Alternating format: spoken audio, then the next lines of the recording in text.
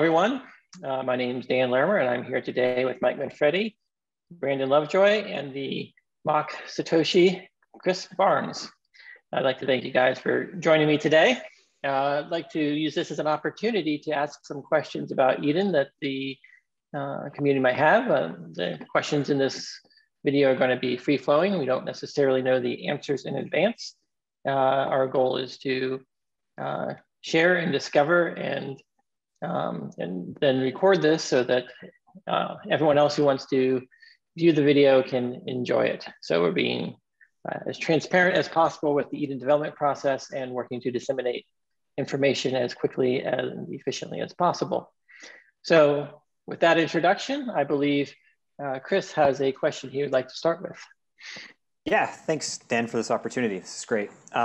So the question it stems from an AMA last week where you clarified that once the official elections start, you will sort of assume the Satoshi for the first year, regardless of there will be no sortition and no final vote for that role. So the question I have is regarding... Can I stop you right there? Because of course. I'd like to correct the assumption before you ask your question. Okay. As Satoshi, the interim Satoshi, I'm only retaining control over the bylaws. The Satoshi that is elected will still have all control over funding. So I will be able to update and pass bylaws that impact how the community evolves and everything for the first year. After the first year, then one Satoshi can propose the bylaws and the subsequent Satoshi can approve amendments to the bylaws. So my role is only informing the initial governance structure and rules and operations of the organization, but the funding and what projects get funded are entirely the responsibility of the elected Satoshi and various levels below that. So will you participate then in these elections or not? Yes, I will participate in the elections for becoming Satoshi. In which case I would be both interim Satoshi and with a budget if I am selected by the random sortition to actually be this Satoshi. That's very clear. Okay, all right, that makes much more sense. Yep. You're on mute, Mike. I am definitely talking to myself. One more question about that. You said bylaws, so not peace treaty. If there's a change that should be in the peace treaty, that will not be the case? Yes, in theory, the peace treaty needs to be ratified by almost everyone in the community, or 2/3. I guess we're still working on the process there, but in principle, the peace treaty is what we all unanimously agree on, and anyone who disagrees with the peace treaty is expected to secede. I would request that if you want to be part of the community that I want to be a part with, that we agree on the peace treaty, but the goal is to keep the peace treaty as small as possible, and therefore moving toward immutability, having only the bare minimum process necessary in order to secure the election of people to update the bylaws. And almost everything else should be in the bylaws being all the other rules and quote regulations that the voluntary members of Eden are expected to comply with as part of the community effort to reach a consensus and do something together. The peace treaty is more the meta, the agreement to the process. The bylaws is the agreement to the outcome of the process. And the things that go in the peace treaty are the things that would, if violated, hinder the ability of the community to reach a new consensus.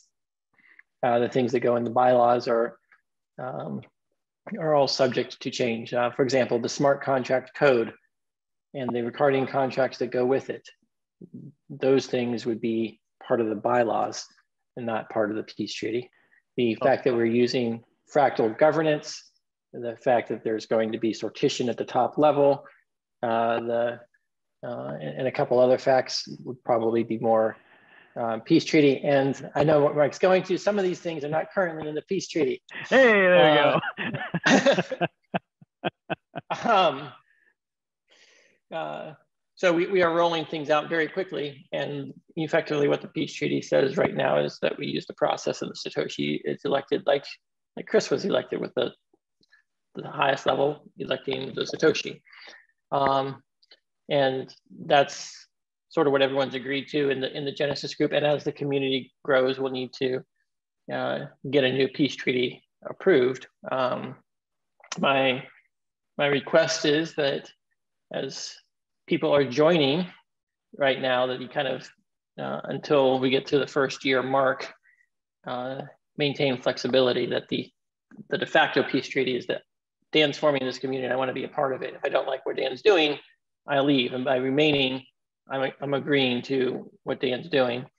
But I don't want to be in control this past the first year. I want to help birth it and then allow the community to go forth. And so the purpose of doing these calls is to make sure that we get as much educational material out there about the principles and the thinking that went into things like, why do we need sortition? And we can say, well, why wasn't sortition mentioned in the original peace treaty? It's because we were moving quickly.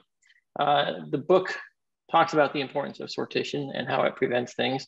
And there's lots of principles that go into it.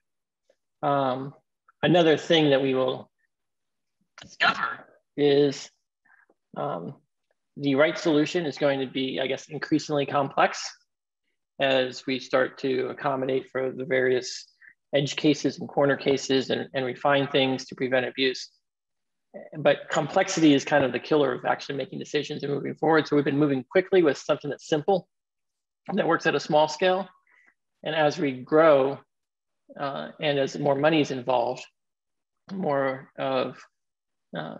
complexity will be necessary to realize the vision of a consensus building algorithm that represents the collective will of the people and maximally empowers the individuals relative to the group while respecting the fractal realities of nature and how nature wants to organize things for sustainability. So that's a bunch of buzzwords, but that's my my answer.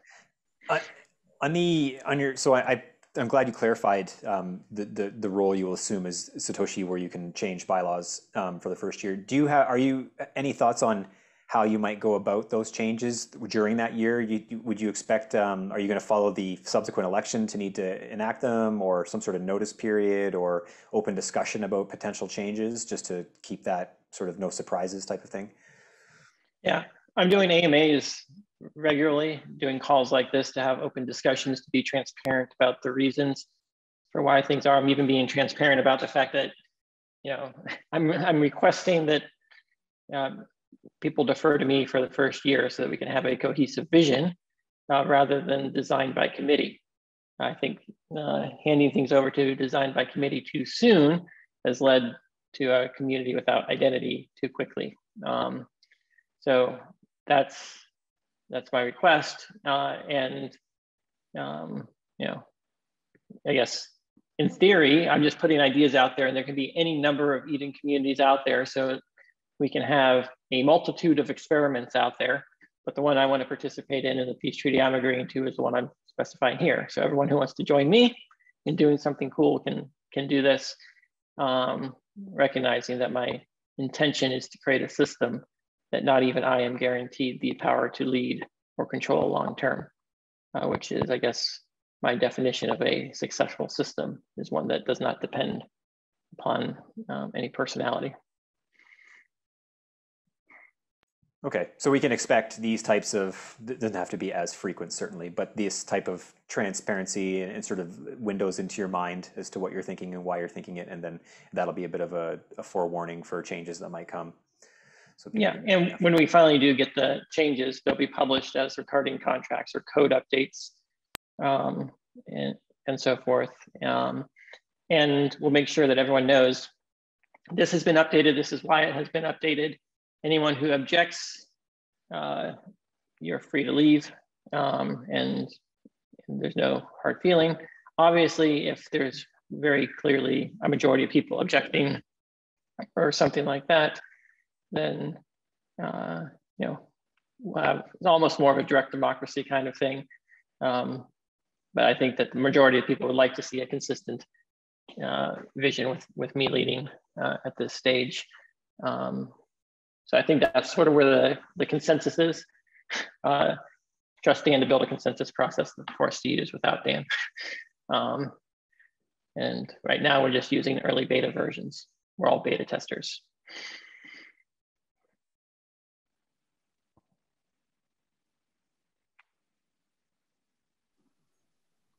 More questions? Well, you mentioned earlier, we shouldn't assume that people know what was covered in the AMA earlier today, but we can certainly link to that audio from that in the description of the video. But you gave a lot of thought in response to why you feel like there needs to be an adequate fee or contribution to Eden membership. And it's a discussion that I think will continue to happen until enough people are satisfied. And so this will probably be another good opportunity to talk about what do you think are the main, without needing to explain to at length, but what are the main factors that you feel drive the decision to set the fee at a certain rate versus like when how do we find the sweet spot? Let me rephrase the question. Thanks. The purpose of Eden is for a community of people to come together, reach consensus, and do something as a group in a more powerful, nonlinear return kind of way. 1 + 1 = 3. The whole is greater than the sum of the parts, right? So the idea is we come together, we do something as a group that then benefits every single member. To really make this concrete for people, if you want to build a piece of software, you don't have 10,000 people contribute 1 line of code. You have 10,000 people pool money to hire someone to write the code, and then everyone uses the resultant software. There has to be a process to reach consensus on what the code needs to be and who's going to write it. But then everyone automatically agrees that, hey, once it's written, we're going to use it. That's the type of power that comes from having a community of people working together and being able to reach consensus and act with unity. So Eden is a governance process designed for groups of people, and it should function entirely, even without outside subsidies like EOS inflation, given a community a budget.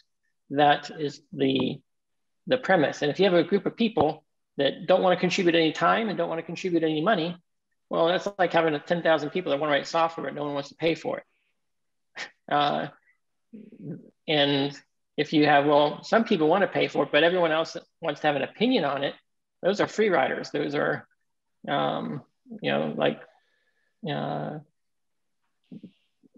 welfare recipients that aren't paying any taxes, but they still get to vote on how to spend other people's money. Right? And that's not in alignment with the philosophy of both independence, which is one of the goals, and of equal membership, right? True democracy only works at small scale with relatively equal peers. And if you have some people that are contributing a lot of time and energy and a lot of money, and other people that are just having controlling influence but not contributing anything, that is a problem.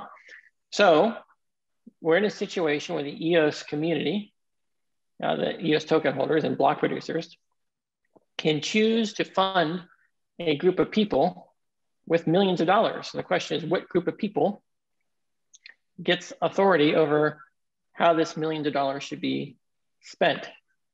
And my argument is basically one of skin in the game. People need to put in a little bit of their own money so that they're committed to the process, they're committed to the group, and then the EOS token holders add or they match. They might match 1x, 2x, 10x, but it's a matching instead of a granting. And that solves all kinds of conflicts, prevents or minimizes civil attacks Eden is already designed to mitigate Sybil attacks, but it really balances out some of the game theory associated with Eden, particularly when we're talking about there's not just one Eden community, but potentially an infinite number of Eden communities. And how do you distinguish between which community is of higher quality? I would say that the highest quality Eden community is the one that has the most members who are collectively are contributing the most to the community, and therefore can act with the most collective power and move further and further on the scale of coordinated action. That's going to be the most effective, healthy Eden community. The weakest Eden community is the one that 10,000 people who can't even show up for 1 day a year, right? That's the weakest, people that don't put any money in. They're not really bought into the idea of collective action, of the idea that they need to partner with others. And so by asking for people to commit both time and money, it's kind of an indication that they are committed to the idea of collective action. And that collectively, everyone who's part of the community is up to something that will ultimately benefit them when it's created. And that the resulting 1 + 1 = 3 is that we create the 3 and then we all benefit more than we would have if we just like funded our own little thing with our money. So it should be a net positive to all the members. And so if you have a subsidy like EOS, block producers potentially funding something with $10 million, and you have a community of 100 people, well, how much money do you think each person would be willing to spend to have authority over a much, much bigger budget? People will be willing to spend a lot to get that authority. It's a high value proposition to be part of Eden community, and you should have skin in the game. Can I push back a little bit? Go ahead. Sure. So one thing that comes up for me is that it feels like, we're dealing with a spectrum, first of all. So it's not 10 or 0. It's 10 or 20 or 100 or 5 or somewhere, it's a spectrum. We're not dealing with like no skin in the game or all skin in the game. And skin in the game is relative for different people. And so we have to like, I think, identify by what metric or how we will know where we found the sweet spot, where there is enough skin in the game, but it's not restricting talent or insight or people that would otherwise not become engaged because they're just simply unwilling to put up those resources and that time. So let's recognize that time is perhaps even the more valuable of the two. So I guess one thing I see is that— Can I say something with respect to this? There's a question that was asked on the AMA about which sci-fi story most captures what Eden's trying to do. And I was thinking about that more afterward. And I got to thinking about the Federation. And the Federation had something called a prime directive. Star Trek. That is, for those that don't know. In order to be a member of the Federation, you had to achieve warp capability. And furthermore, no member of the Federation was allowed to interfere with developing planets, right? So that prime directive kind of makes sense for, I guess, the Eden philosophy of you don't allow someone to join the United States or join whatever democracy you're in until they've reached a certain capability that everyone in the group has. That capability can be measured in skills and philosophy and time. They have to reach a certain level of maturity. They basically achieve warp capability. And furthermore, you don't interfere in the lives of people who haven't achieved that capability yet. You kind of allow them to, you respect their independence, which means, in theory, planets that haven't evolved warp capability, they can form their own communities and do their things, and so on and so forth. So that's sort of, democracy only works among equals. And if you say, well, we have some people that are so poor that they can't put in $100 a month, it's poor according to US standards, and other people that can easily do that, they can put in $1 million a month, right? There's like two extremes there. They should not be in the same community. It's like having a warp capable species working with a non-warp capable species. I think you're, I appreciate the analogy, but I'm not sure that it's completely appropriate for this. Articulating why might be a little challenging, but that's why we're here. I would argue that we want some degree of, we don't want a group of people that all think the same. We don't want, we want to agree on common principles, but we don't necessarily want uniformity of approaches to solving problems. We want like a diverse set of tools in our toolkit with which to approach the problems that we face. We want a diverse set of skills among. To a point, yeah. Right? Our culture has said diversity is strength, but diversity is a bunch of people pulling in different directions. There's no uniformity, there's no consensus.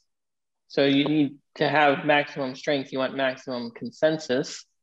And so if you can get a large number of people that generally think alike to cooperate, that's good. Now, obviously there's always value in having outside the box thinking and having those seeds in there.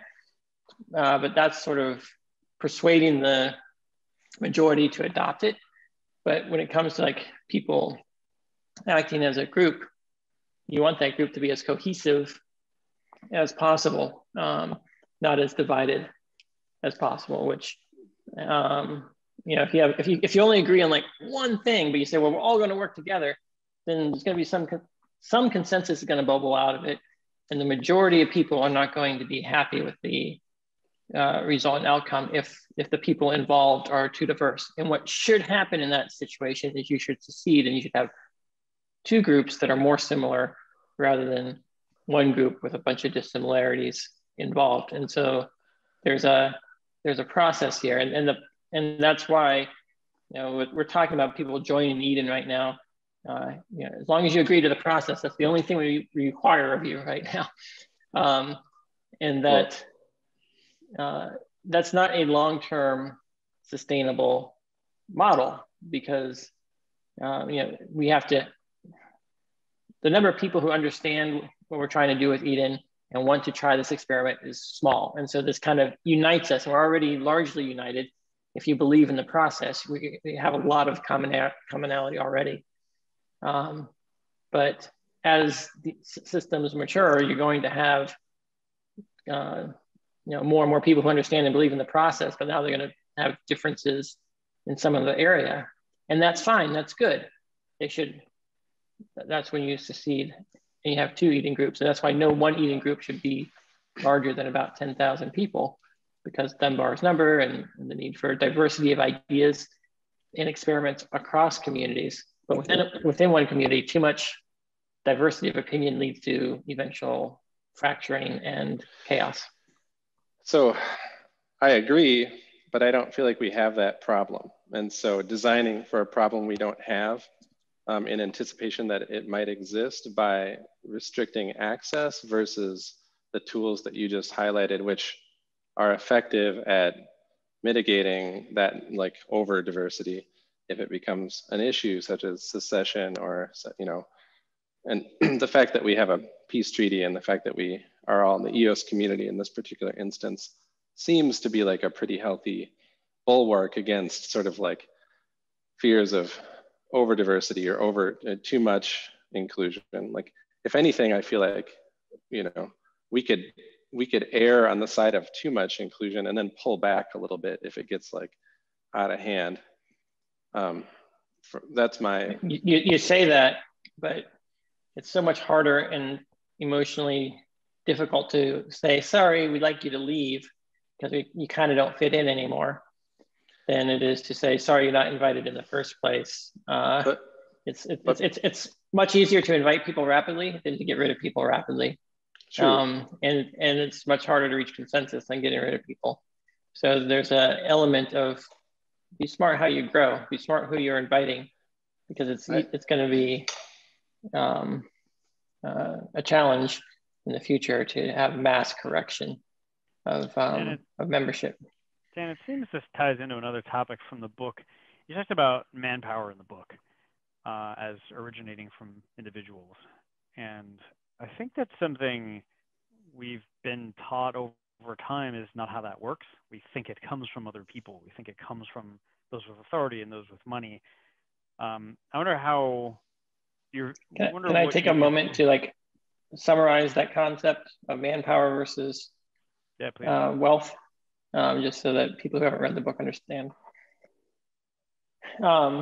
Imagine for a moment that you're the last man or woman on earth. You have all the wealth in the world. You own everything because there's no one else contesting you, but you only have one manpower, which means you don't have the ability to maintain what's out there. Your world and wealth, all the wealth decays because you only have one manpower to even maintain the status quo, let alone advance the wealth and production in the world. So the collective power of mankind is always in the present moment. Wealth is just an incentive to get people to do things, but it's always people's beliefs and their coordinated action and their ability to reach consensus. And it's what they give their time to in the present that determines what happens. It doesn't matter how wealthy someone is, how much land someone controls, they cannot take care of it on their own. So it's, so I think where this gets to is if you have a community of people that's not willing to commit their manpower to a cause, they can't produce any wealth. They can't create anything together. And so time, let's put money aside for a second and just go to time. Is it reasonable to expect everyone to contribute 1 day a month to the community? In that sense, we're all equal in theory. The person who earns minimum wage has less opportunity cost in terms of dollars than the person who earning $1,000 an hour, but they're all putting in the same amount of time, same amount of manpower. Not all people are equal. An unskilled laborer's time contribution is very different than a skilled laborer's time contribution in terms of what it contributes to the cause. And so now you've got unequal contribution once again, and yet in theory equal say. And so there's an element here of making sure that people in groups are equally yoked. You've got people that are putting in time and money, and I think that kind of normalizes it because the rich people are very, very busy. It's a lot harder for someone like Elon Musk to dedicate 1 day a month to something like Eden than it is for somebody who's unemployed to dedicate 1 day a month to Eden, right? There's a lot bigger sacrifice being made to participate. So I think that's sort of the great equalizer between wealth and power is time, because we're all only given so much time. But if you only base it on time, then it's going to be controlled by the unemployed. They've got more time than everyone else. And if it's only based on wealth, then it's going to be controlled by the wealthiest. But if you combine both of them, now you've got a healthy mix where if you're unemployed, sorry, you haven't demonstrated the capability to be productive contribution. You haven't demonstrated that you're making a significant enough opportunity cost to contribute. And if you're not able to contribute the time, you haven't demonstrated that, hey, you're actually in this with the thing that we're all equal on. So I think that there's an element of it being healthy for a solid community to require both time and money. And by requiring both instead of one or the other, right? It's not like, oh, I get to put in my money, but I don't have to put in the time, or I get to put in the time, but I don't have to put in the money. But you have to do both. And if you can't do both, then the system gets unbalanced.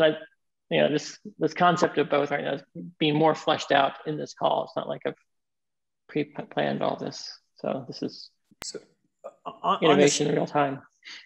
You've mentioned a few times the the monthly, so that's like a monthly amount of time or money. And I know that came up in the AMA last week where it was how many elections we might see and how frequently they might come. So I think the most frequent would be once a month. In the bylaw, or sorry, in this peace treaty, it says point 3, elections shall occur at least annually or may be triggered by petition of 10% of the membership or according to the bylaws. I'm wondering if you have some more thoughts on how does that 10% petition work, and how Sure. frequent you think these might be. Just talks about that, yeah. Yeah. Another example where the peace treaty was an earlier rendition. We have since been working with the development team on the practicalities around getting a 10% petition and the potential vulnerabilities it has of an active minority working to force elections on the majority, which doesn't want elections all the time. And so the slight tweak to that is that you have multiple rounds in an election, right? And we're coming up with names for them, like Satoshi's the top, and we've been calling the layer beneath that the board. If you take the first layer of representatives, which I want to talk about group size here in a little bit. Let's assume they're groups of 5.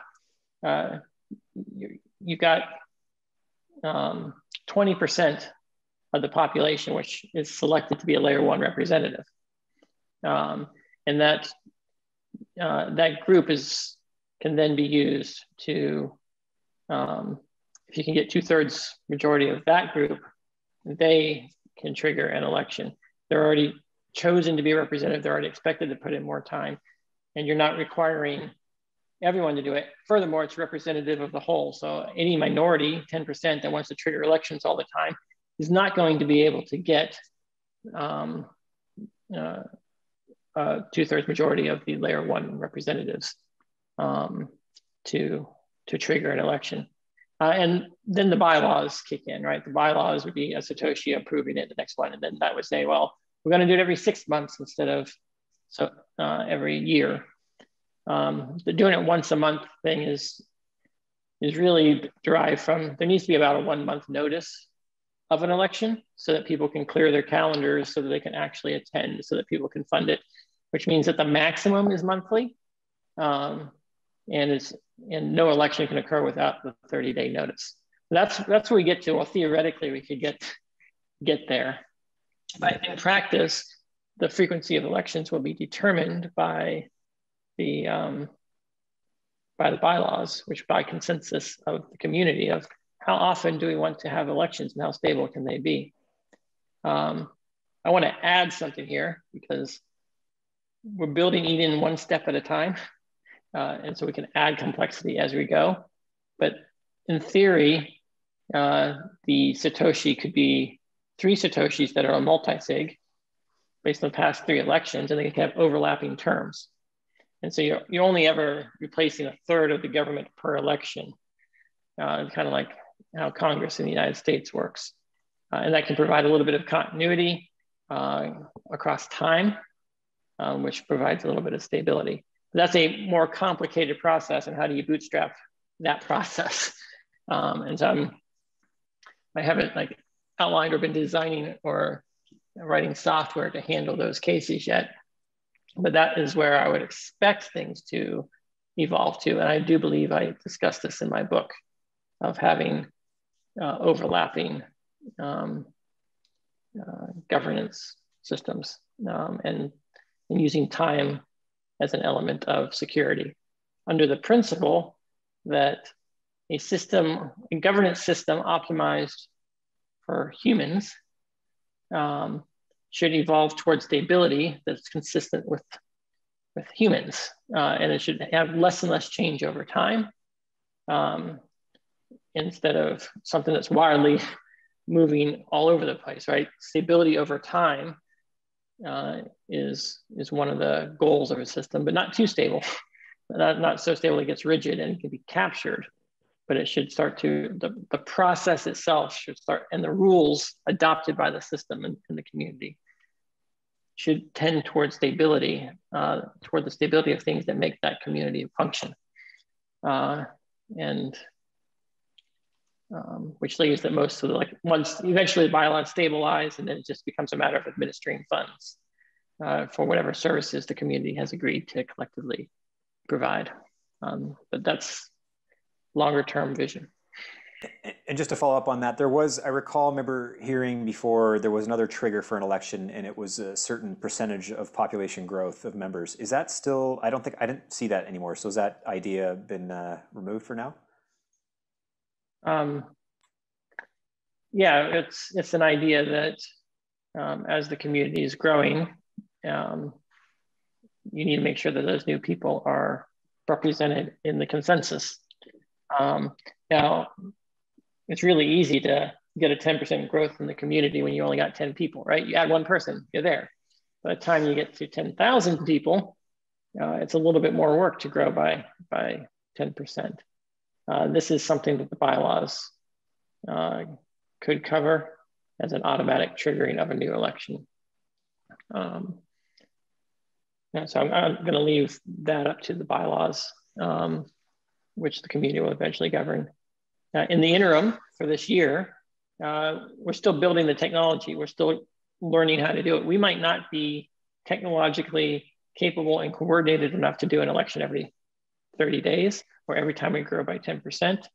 So for the first year, it's going to be, we call an election when the software is ready to have an election and the people are aligned. And then we'll do it at least once a year is how it's going to be. So as interim Satoshi, I can call an election with 30-day notice.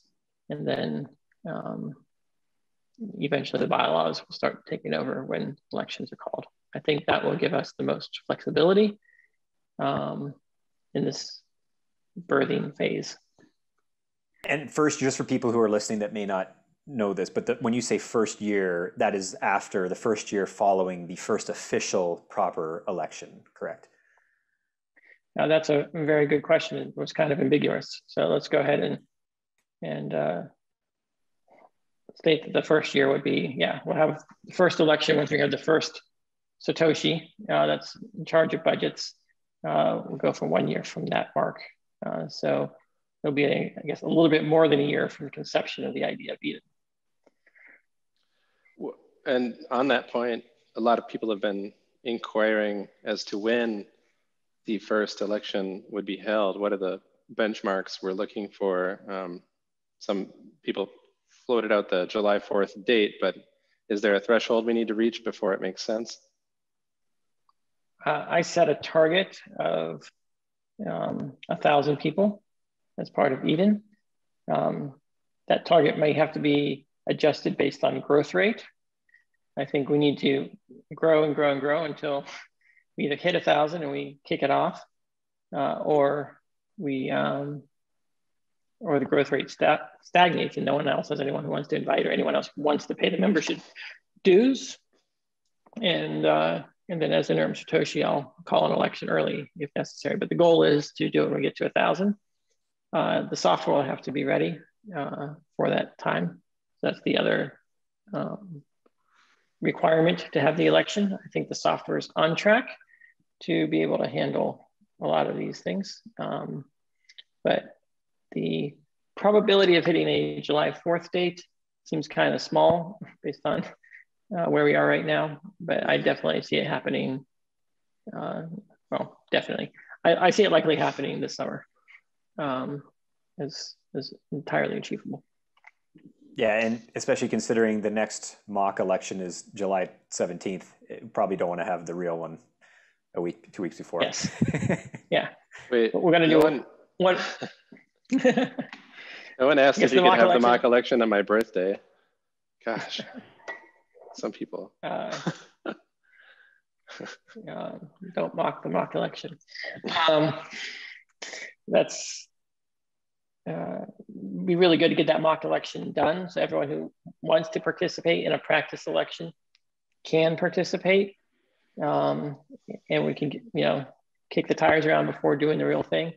So we'll try to do that mock election with as much of the real infrastructure as possible for that mock election. Or maybe we just do it similar to the original. Point is that people should have practice with the process, with the video conferencing, and we just see how it runs one more time. And then we'll probably do the real election a month later if everything aligns. You've mentioned a few times software as being an important piece of the actual election. Can you speak and update us on what that is or what it might be? Yeah, so we're building software that's going to create cryptographically provable randomness for the grouping of participants into the groups, and for collecting the votes of the members in the groups for representatives, and then sorting that the whole way through. And then once the results are done, then the same smart contract will take the funds that are flowing in and make it available to those who are elected. So even though the discussions are happening on video and recorded Zoom calls, the blockchain will be tallying all the results of the outcome of the process and distributing all the funds with cryptographically provable randomness and integrity. Just since you mentioned this distribution of funds, I know in this mock round, I did not want to receive the funds in my actual personal EOS account. I wanted to receive it into an MSIG authorized account. Not to get too nuanced in something you haven't finished building yet, but will that be an option in this distribution method? We are working on the ability to allow you to specify an account that you would like to receive funds, and so the funds can flow into a smart contract directly instead of into your control, which then allows multi-sig or whatever else you like. But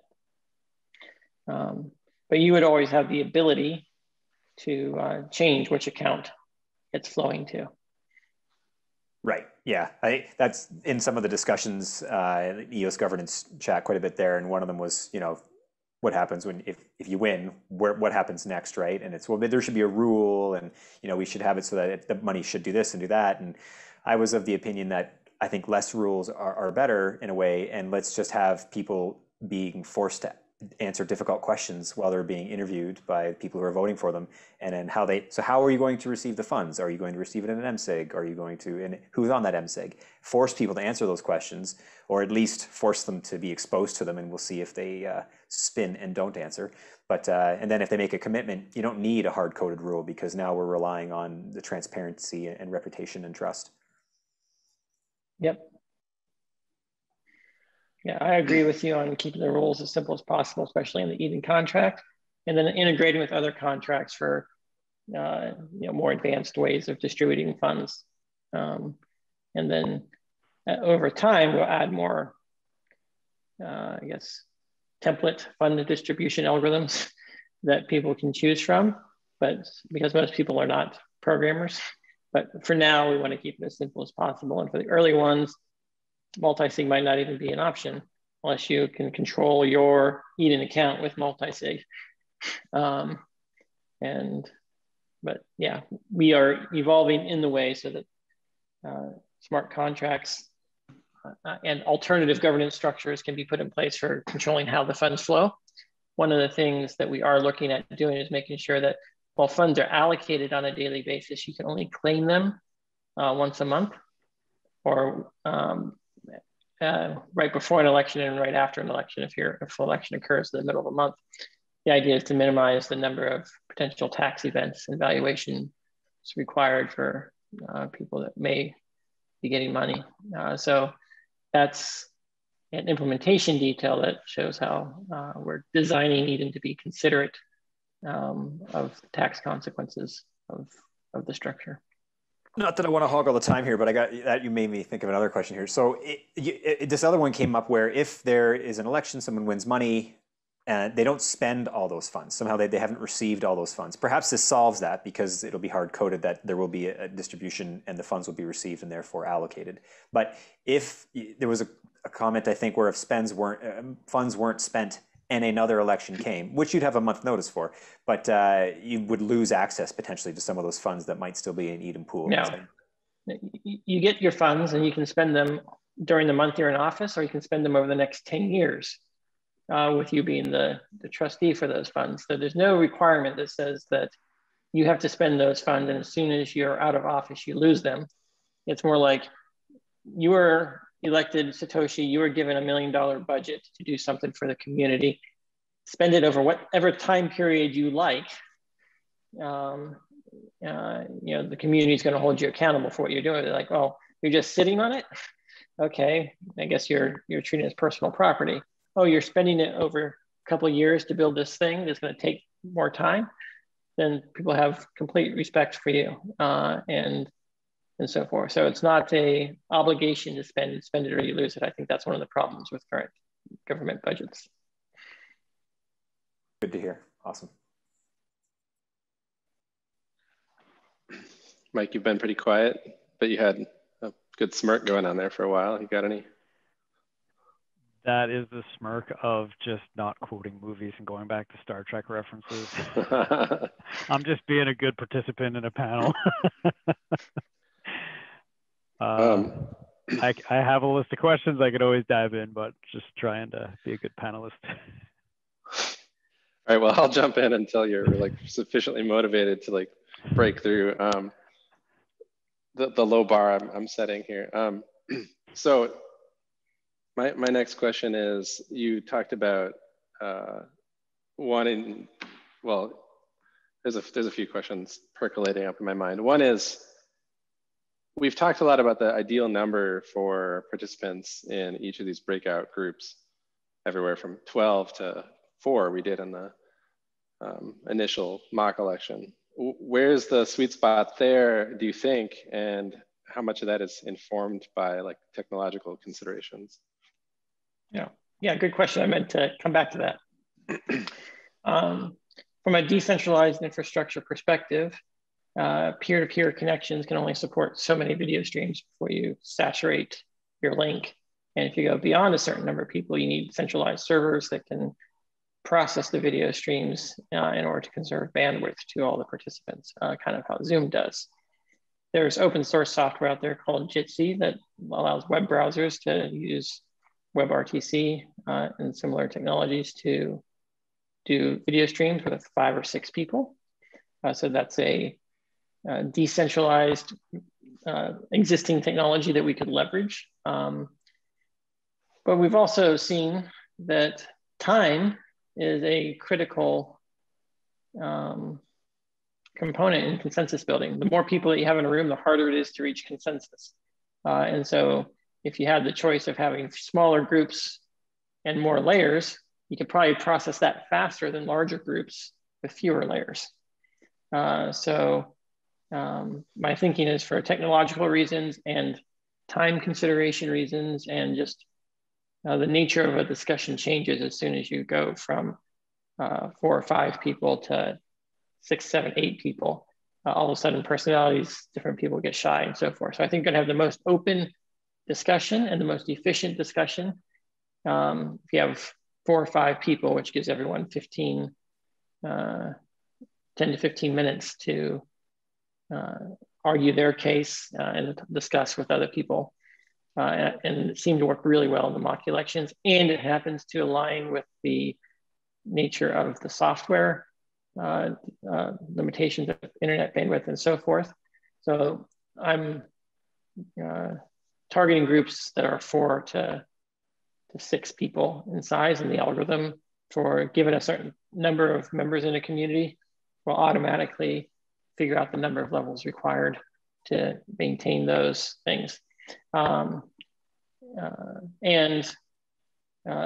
each level in the tree, you have to have at least 3 going to the next level, right? So that you can have some sortition, which means that if, let's say, you have to have a community of at least 15 in order to have an election where you have 3 groups of 5, you then go to 3 and then you randomly select among them. Which means, depending on the population, you might be randomly selecting between 3 and 14 people, right? That's how many people you could be randomly selecting based on the rounding errors of the rest of the pyramid of things. So that's what I'm thinking as far as group size, and that's just based on how things have been functioning. Smaller than 4 doesn't really give you a Byzantine fault tolerant option, and and it's too easy to fail there. And larger groups have both technological considerations as well as timing constraints. Quick nerdy question. It's been suggested to me in the past that there's no such thing as like truly random. How is randomness actually introduced into the selection and the sortition from a programmatic standpoint? Well, there's two ways to get cryptographically provable randomness. One is to have everyone submit a hash of a secret and then require everyone to reveal. As long as everyone reveals, you have a random number. Yeah, it only takes one person to foil that process by not revealing. I guess there's other more advanced algorithms out there that might allow a certain number of non-committal parties. The other option is something like proof of work, where finding a Bitcoin hash with so many leading zeros only happens with billions of dollars spent on electricity approximately once every 10 minutes. There's just not that many hashes with that few zeros. And so you can pretty much guarantee that a Bitcoin block hash that occurs after a certain point in time is going to be random because they're mining it for another purpose and so forth. And so you can, as the difficulty goes up on the Bitcoin block hash, the quality of the randomness is sufficiently good that it's unlikely that it's being used to manipulate a particular election. That's the cryptographically provable way that we're using. We're going to use Bitcoin block headers as the random source. Cool. Mike, you primed and ready? I'm always ready. I'll give you one question. I actually have to get going momentarily, so I'll have this be my last question. Back to the manpower idea. Part of where I wanted to go with that is with matching funds. You've got this, I'll play because I can leverage other people's money, which is a clear motivator. I'm just curious from a cultural standpoint, from a mindset standpoint, what would you want? How would you want the people in the community, the members of the community, relating to their participation? And maybe even how would you want the source of funding to relate to their participation so that their personal power as like this is, we are why our community is awesome, like how would you maintain that, or how would you want that to look? Yeah, well, the first thing I think we need more education on is that in a Eden quote democracy, your influence is not 1 over n, where n is the number of participants, right? If you have 10,000 participants, your influence isn't 1 in 10,000, right? Or I guess I'm going to use 3,000 because if you have groups of 5 and you've got 5 levels of it, your influence is 1 over 25, not 1 over 3,000. And that is a huge, huge difference in how you relate to your influence to a community. And particularly when you factor it over time. Over time, you're going to be in different groups. There's nothing that's preventing you from getting elected one level occasionally from time to time, maybe 2 or 3 levels. And so there's a lot more say and power over the group decision in an Eden community than a traditional democracy. Second way of relating to it is everyone's here because we want to do something together. And we all know that this thing that we're doing together is designed to benefit us as individuals. Right? You're not going to voluntarily give your time and money to an effort that's not coming back and benefiting you in some way. So let's say you've got a business that's building on EOS, or you own EOS and you want the token price to go up, or you need freedom to transact and you're in Venezuela or something. There's all these different reasons. People have different reasons for wanting to participate, but they all want EOS to be successful as a currency, EOS to be more usable. They want more individual independence. So they have these things in common. And to the extent that by putting their time and energy into it, the community does something collectively that then ends up giving them more of that than they had before, that is a solid way of relating to things. You know, the challenge we all face is we're trying to form new communities when the existing community we're in, aka our current governments, are taking a third or more of everything we have, and we have almost no spare capacity to give to anything else, right? That's kind of how the system is designed to keep us on the treadmill and keep us enslaved and prevent us from reaching alternative consensuses, because we just don't have the time or money to fund a charity or an alternative government. But in order to break free, in order to gain our independence, we as a people need to voluntarily make the sacrifices necessary to support two governments at once, right? The government running under Eden that you want for the future, and the one that's currently stealing everything they can from you out the back. You've got to run fast enough to do both at once. If you don't, and if you're not willing to do that, then you're basically waiting for the current government to stop taxing you so much so that you can have money to start a new government. You know, that's the choice that people are making. It's like, well, I'll just stay here because it's too much work and energy to break free. All right, you know, may your chains rest lightly upon you.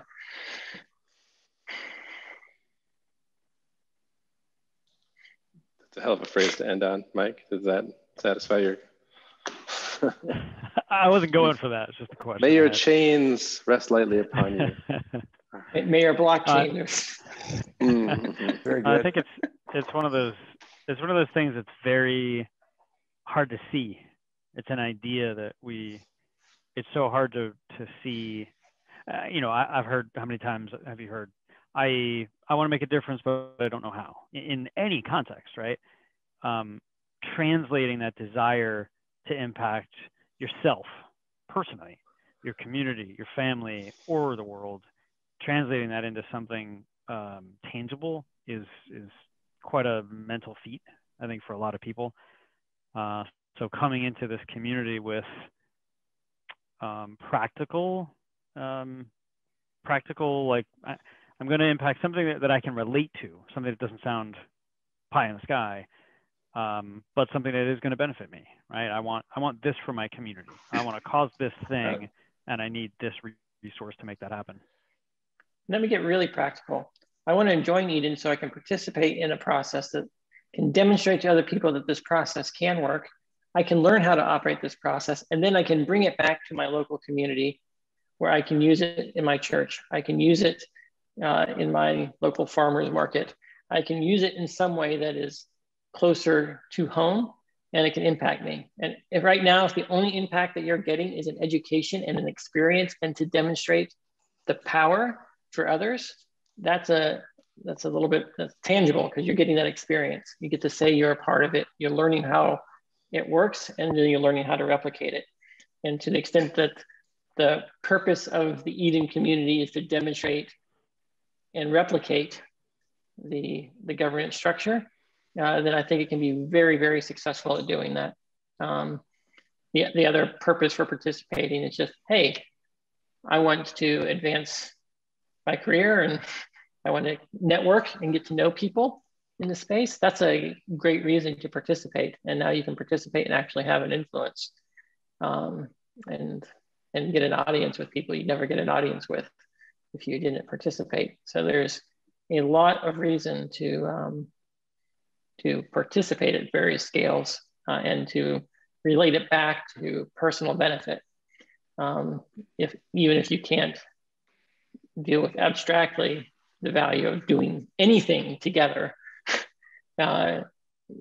benefits the individuals, as long as the group is aligned with the individual interest.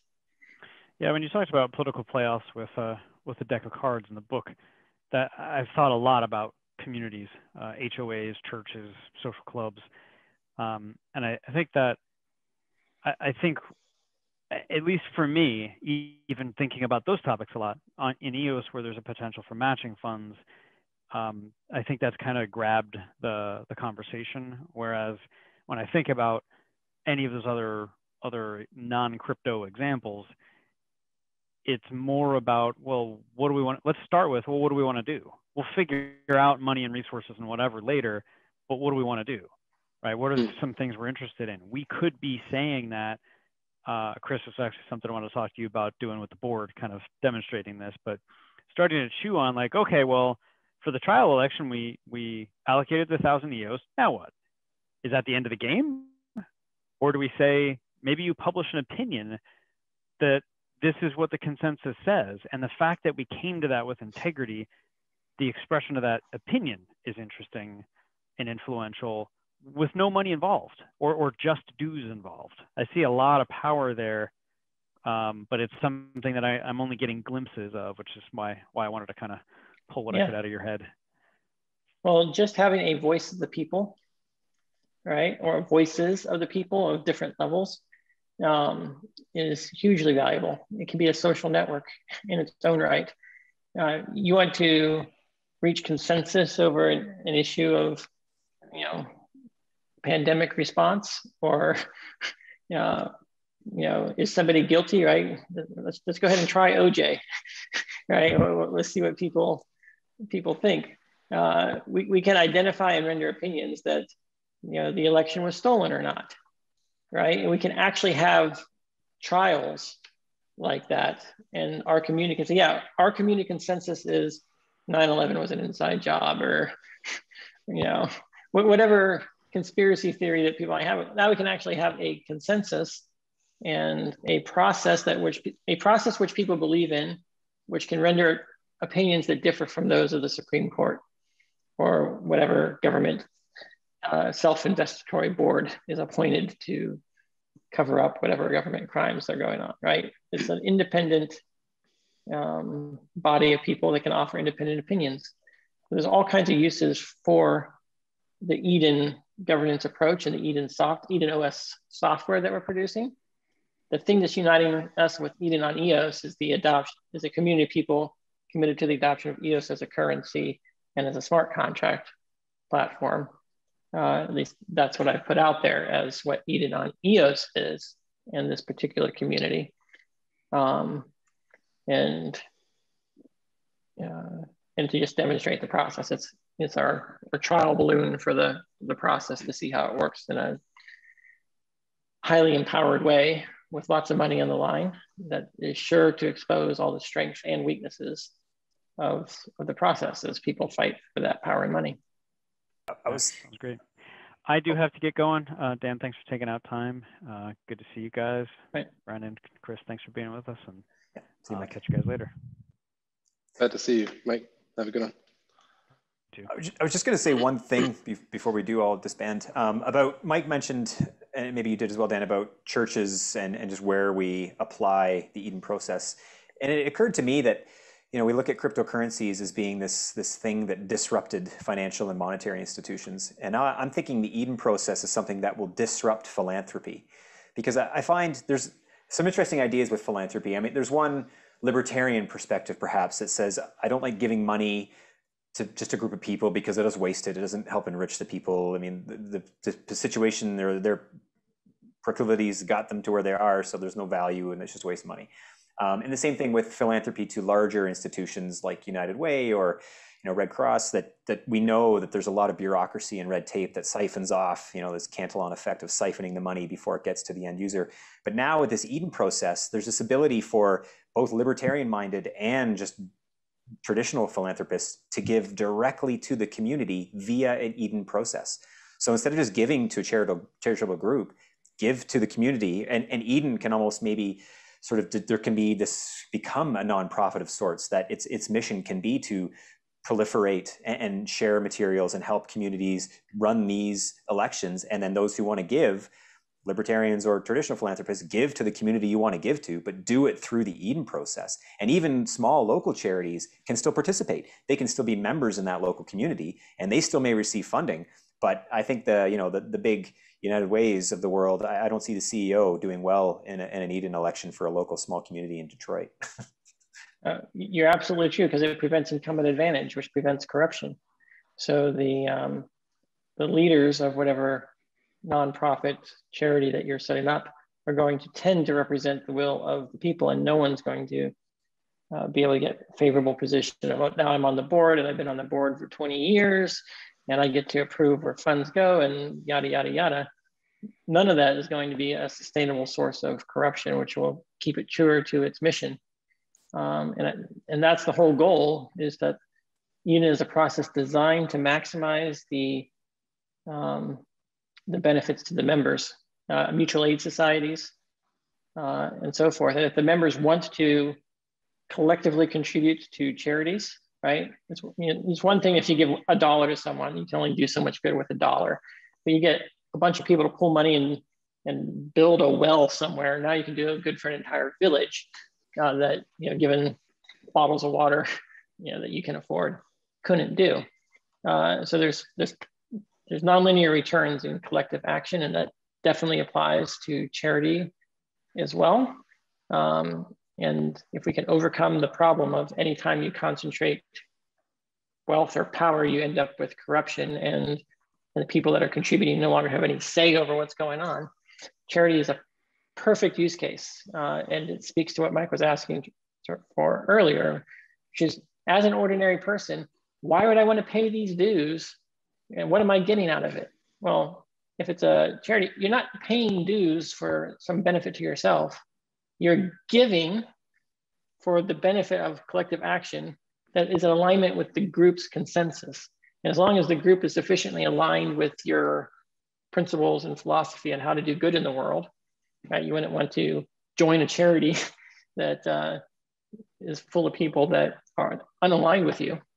But by selecting into a group of other people that want to give for a particular kind of thing, whether it's supporting people in Africa or researching cancer cures, the Eden process is a good way to make sure that the donors' money is going toward the causes that the consensus of all the donors is aligned with, in a way that's democratic and not controlled by money interests.